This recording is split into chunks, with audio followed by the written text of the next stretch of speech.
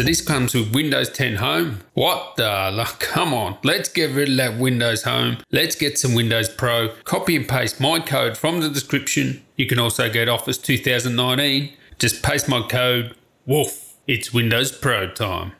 Righto, tally-o there champs. Now, if you guys are new around here, come on, sub up, join the wood train, hit that bell, ding-a-ling and dong, and hey, give me a like if you like this video. Now, what is the XPS 15 like with an eGPU? Well, let's find out. I'm not going to belabor the point. Let's just get straight into it. Let's have a look at this real world project. And as you can see here, now it's like nearly as fast as the Mac. Now, I did have an RTX 2080 Ti. To be fair, the Mac only had like a Vega 64. So yeah, within the margin of an error of the MacBook Pro when it comes to hardware encoding. And even with software encoding, we're getting a big boost as well. Anything that hits the GPU, playback, effects, anything like that, having an eGPU is going to be a much better experience for video editing, because in gaming, I could get up to 5 gigahertz when I had this eGPU connected. Now, it might not be a surprise to you. The i9 could reach 5 gigahertz in games that were low CPU usage anyway. It won't sustain 5 gigahertz. So it'll be no surprise that it can hit 5 gigahertz. Now, this is with the i9, mind you. But using the eGPU and giving the CPU all the power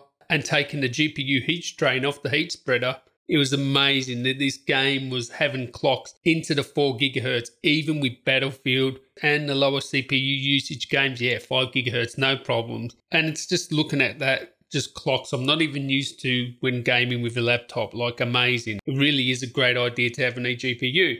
But which eGPU is best for you? XPS 15 or any laptop. So here we have just assembled here a bunch of stuff here. Now it's connected to a Razer Blade Stealth because Razer sent out the Chroma eGPU. So I thought, hey, come on, if they sent me out this, I can display their laptop as well. But anyway, we have 2 eGPUs. Which would you get for your laptop? And what are some of the things you need to know about an eGPU? And there are some things you really need to know. First of all, with an eGPU, you don't want to be displaying on this display. You want to be connected to the eGPU with your ThunderBolt 3 cable and then outputting to a monitor for the best performance. With content creation and stuff like that, doesn't matter. Just have it hooked up like this and you're just going to get that extra power, no problem. But if you're actually gaming, you want this outputted to an external monitor. Big difference in gaming performance when you do so. It will still give you a boost if you actually just have it connected like this and not outputted to an external monitor, but it's going to be severely bottlenecked by the signal going from here to here by the sharing and then coming back into here to display on there. So that is the first thing you need to know.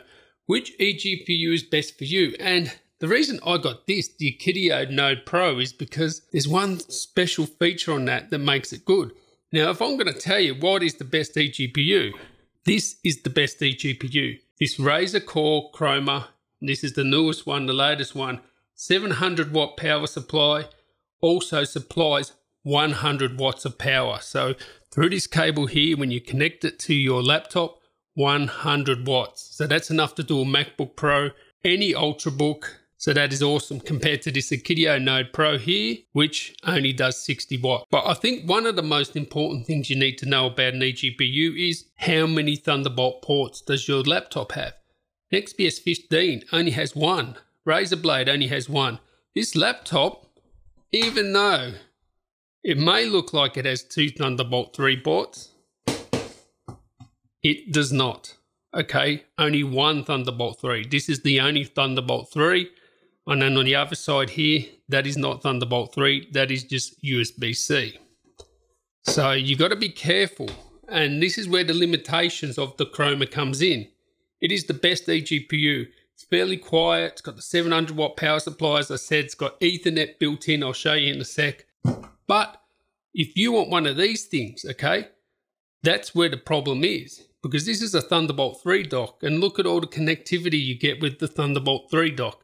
It is friggin' amazing. But if your Thunderbolt 3 is just connected to this, you haven't got another Thunderbolt 3.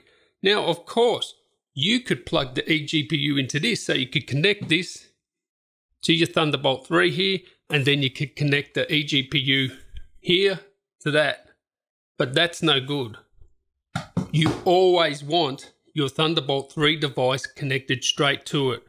And that's where this one comes in. Now, as I said before, they sent out an RTX 2080, but I used the 2080 Ti and the XPS 15 with those benchmarks.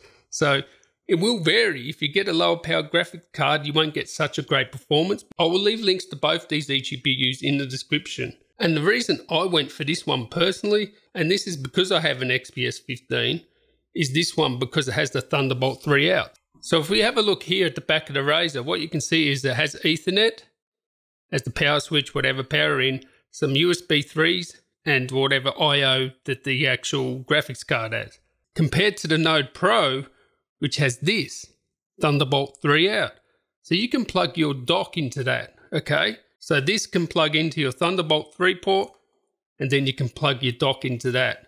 Perfect if you've only got one Thunderbolt 3, which the XPS 15 has, the Razer Blade has.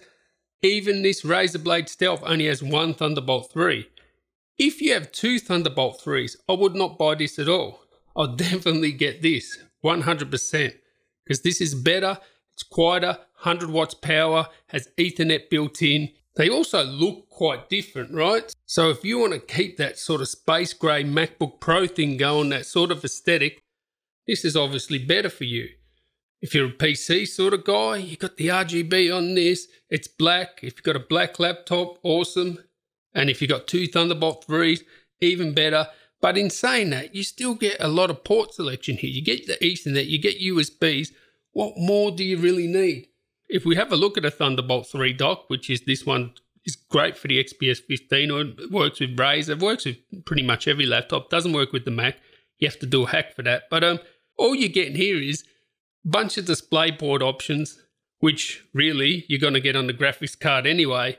You get Ethernet, which you have here on this Razer, and you get USBs, which you get USBs. So maybe you don't need the dock, but the one thing the dock has is Thunderbolt 3 out, so then you can daisy chain again. I really wish this Razer would have had Thunderbolt 3 out, and if it did, it would be the best Thunderbolt 3 eGPU, no doubt whatsoever.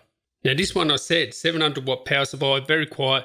This one, very noisy, but the good thing about this one is when I want to change a graphics card, I just lift the lid off and then boom, just change the graphics card easily. Now with the Razer Core Chroma, yeah, you can't lift that lid off.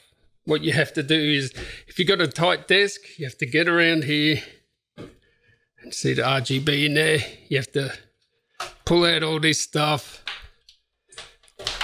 You have to unhook that, and then, yeah, you can see I've got no room, right? So you really need room to mess about and change your cards. So it's cool how this slides out, and there's the power supply there, 700 watt. It is really cool, but if you're on a desk with tight space, it is very hard to change the graphics cards. And I change graphics cards all the time, being able to take the lid off. Yeah. Now, if I had my time again, would I buy this? Probably would, because of that 100 watt power it does. I probably don't need the dock, as I said before, because pretty much get all the I/O, but I really do wish this had Thunderbolt 3 out. That'd be awesome. Yeah, Thunderbolt 3 is awesome. Put one on your laptop, makes an XPS 15 fly, makes a Razer Blade fly, makes them all fly. Catch you in the next one. Tally ho.